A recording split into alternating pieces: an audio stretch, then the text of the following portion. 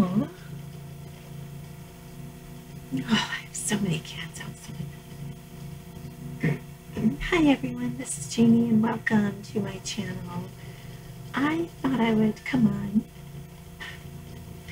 and let you know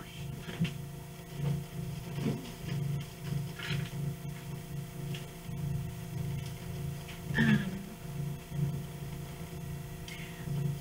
just let you know why I don't drink alcohol.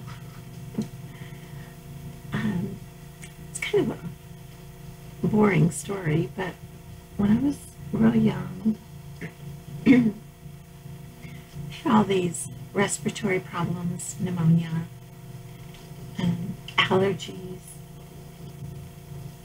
What's going on out there? Um, and I was constantly in the hospital, in and out of the hospital. I don't know why they couldn't fix whatever it was, but um, I always felt kind of bad because I got all this attention and I didn't want it. And I was constantly drugged up to avoid getting, I guess, bronchial infections and pneumonia and allergies. I don't know what. Um, so my parents or my mother and the doctors had me on all this medication until I was in junior high school. I remember distinctly in junior high school. Um, and I don't know, I was always on medicine constantly. And when I stopped taking it, I would get sick again and end up either in the hospital or staying home from school for weeks, a couple of weeks at a time. And I was never as smart in school as my brothers and sisters. I remember that. And I remember, especially in the fifth grade, I remember this so distinctly. I love to read. I've always loved to read. Oh, I remember in first grade learning. I remember my first book and learning how to connect the letters, and I was immediately fascinated.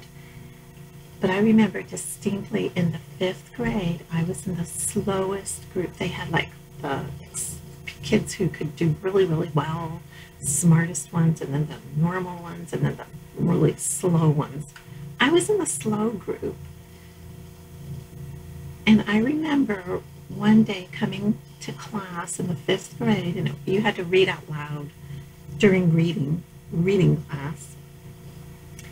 And I guess I wasn't on my medicine or something, but I took my book and I just started reading like an adult, just it was easy. It was really easy for me, and I read, and after a few minutes, the teacher said, I can't believe you read that. And I remember he was stunned, really stunned. He stopped our portion of the class and talked to me. And that was the first time I had a clue that something was going on with me related to the medicine. And then, of course, I just went on. I had to stay on my medicine. And so I'm going to get photobombed again by Dennis. I know it. He's so funny. So then I remember a couple of years later, I was on even more intense medicine because I really had some couple of, maybe I would say 3 close calls where they really didn't think I would make it. And I remember, I hated the hospitals. And here I worked in one for a long time. So I remember teachers get reviewed and observed. It's just, they still do. My son gets reviewed and observed. And one of my favorite teachers was being observed. I had no idea. I lived in like a fog, constantly a fog. I'll never forget it. And he was being reviewed. I didn't know it until I grew up. And the guy reviewing him was asking different kids different questions to test them. And he came to me and asked me a question. I had no idea. I was in a fog. Oh, I'm getting a hot flash thinking about all this.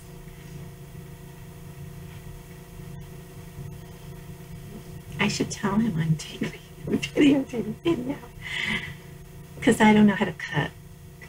Well, my teacher was behind me, Mr. Dargardi. I loved him, and he was holding up his fingers, telling me the answer.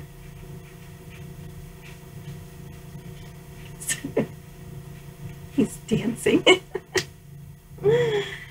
He was holding up his fingers, so I didn't even relate it, but I said the answer and I got it right, and he moved on to another kid.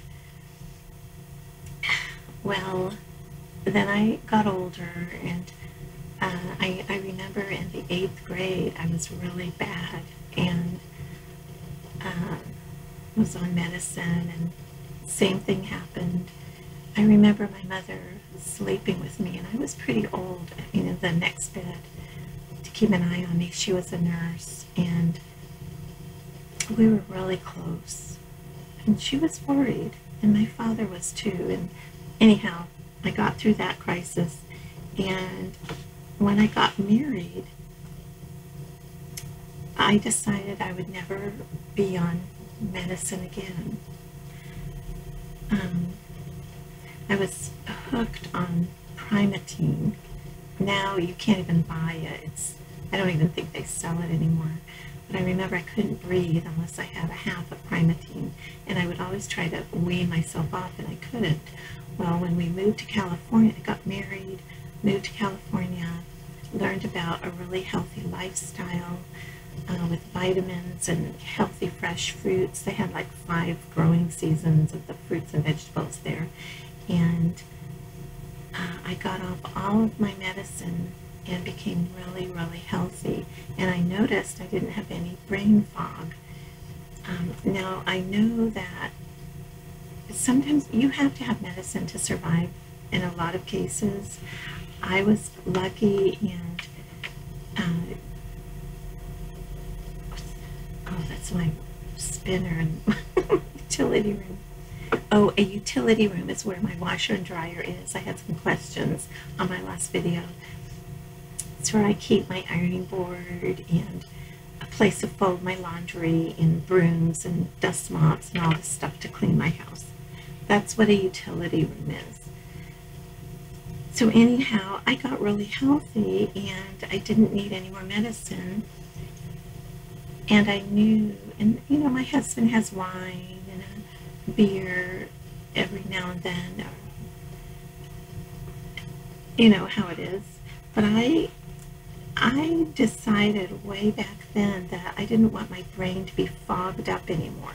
That's why I don't drink alcohol, and I don't even like to take an ibuprofen or an Advil or anything unless I'm in severe pain. And I know I'm only going to take it for one night. I refuse to drink any kind of alcohol, anything with alcohol in it, because I don't want my brain to be fogged up like it was. I mean, I lived in a literal disconnection from life for a long time. I remember in high school I did get off some of my medicine, and I wanted to take biology because I was just, I don't know why, I guess I was interested in it, in cells, and I was just interested in neurology and all that, and I wanted to take biology. And the guidance counselor looked at my record and said, "You can't take biology, you're not smart enough." Well, I did. I took it. I insisted, and I took it, and I got A's. I aced that class, and I loved it. And I also remember taking these English classes. They let me take these advanced English classes for some reason. And I remember writing an essay, and I won a national contest. And they put my essay on display, and I was so proud of what I was able to accomplish. And I was kind of making the connection way back then. Although I was a minor, I still had to, I had to go to the doctor repeatedly and get medicine still. But it wasn't as much. So in high school, my brain started, I guess, coming out of the fog because I was taking less medication. I didn't need it, I guess. And then I learned about neurology and how you need to nourish your brain and be healthy and eat food that's going to grow good, healthy cells and try to avoid things that are bad for you. That was always my goal from the 70s, from the time I got married until now. That's why I don't drink alcohol. And that's why I am how I am, I guess. I hope I don't get dementia because of all of that medicine. So I'm working on my brain. So I think the hardest thing I ever take is coffee, but I love it. So I just wanted to tell you that story and let you know why this girl doesn't drink. Anyhow, thanks so much for watching, everyone, and I hope you have a wonderful day. We're going to go shopping today, and I think we're going to go hit the beaches and have breakfast on the beach and get some thrifting out of the way. My husband's looking for a sink, so we'll see. Have a good day, everyone. I'll see you in my next video.